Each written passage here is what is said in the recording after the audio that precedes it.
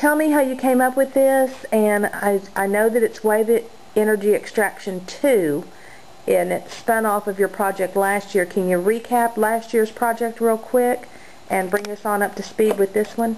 Okay, basically what last year's project is it used the up and down motion of waves to move a bunch of magnets past some coils, and that generated electricity. There's a bunch of scientific laws that dictate that, and I use that to my advantage. Whereas this year it's a system called a wave pump, where as the waves move up and down, it moves this piston up and down, and the water is pumped in from this side and moves out this side, and as the water exits the system, it passes through a turbine where it generates electricity. Now, I was first interested in this project for 2 reasons. First off, I'm kind of an eco-friendly guy. I kind of like to do my part, so I like to do an alternative energy topic. And my second thing was I like to build and tinker with things. And so the prospect of something that I can build and test and tinker with while doing an alternative energy topic was really too much for me to ignore, so that's why I decided to do this. And then I continued it into a second-year project because I really enjoyed doing it. So. Okay. Can you pull that over here just a little bit? And can you explain to me, obviously that's a bunch of PVC, and you put that together when? I did it in over the summer. Okay. Basically, I came up with the general idea for it, and then consulted one of my neighbors, who's a retired engineer, Mr. Springer, and he helped me kind of work out the kinks. And then I got the PVC pipe and glued it all together, and it worked. So. Oh, it worked. How much did that setup right there cost you? Because it looks like just about anybody can do this. It cost me about $150 for all the PVC pipe, and also the floats that would attach to this. And is there any practical use that you could use this for daily at this time? Daily, well, just for generating electricity, that's one. But for the average person, really, there's not a whole lot of applications. But you could, say, power a desalination plant with this and make fresh water out of the salt water that it's pumping, so it's really good for commercial applications. How much electricity does it generate? Well, my little small-scale model, at my best test, I had about 1.5 volts and 11 milliamps, which is about the same as a AA battery.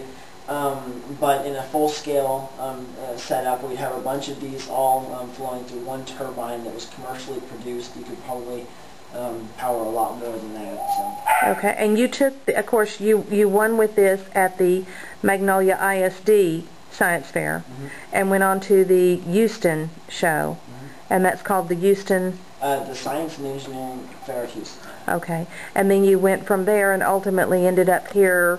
What was the date that you went on to the International Fair, and it was called the I-SWEEEP? It was I-SWEEEP competition. It was April 15th through 20th, but the first and last days were for international students to arrive and leave.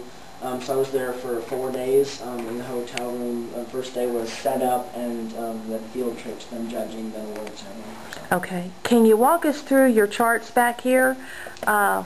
Is that okay?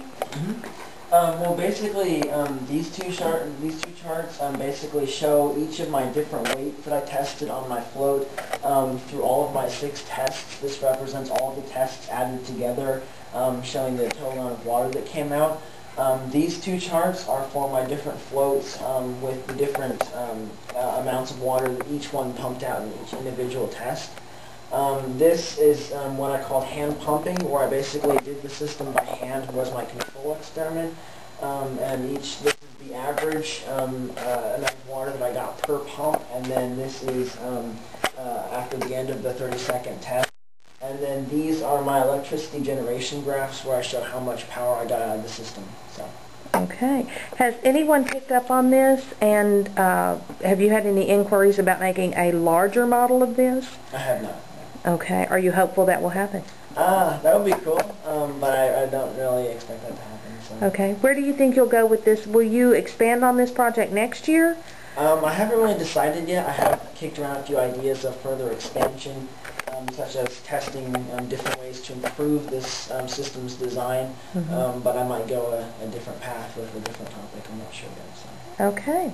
Thank you so much. Yeah.